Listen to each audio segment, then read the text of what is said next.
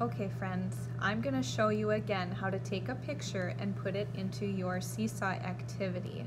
So today's activity, I need you to show me on your fingers how many red and how many blue.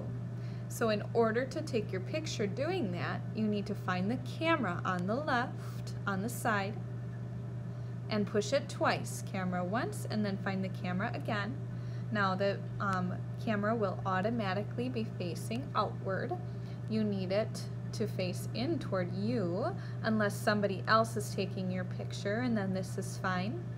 If you want to look in, if you want the camera to face you, you need to push that blue camera with the white arrows, and then you can turn your iPad the tall way so it's easier to find that camera and use your fingers.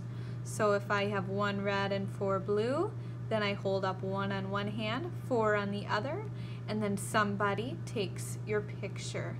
You're not going to be able to do it yourself. You need someone there with you because otherwise you lose a hand, okay? And you need both in the picture. So somebody can then take your picture and it will go right onto your activity. Now you might want to make it smaller so you can put it up there above your 5 frame. Okay, you don't want it to cover the whole screen because we still want to see the 5 frame in the picture. All right, I can't wait to see your work today.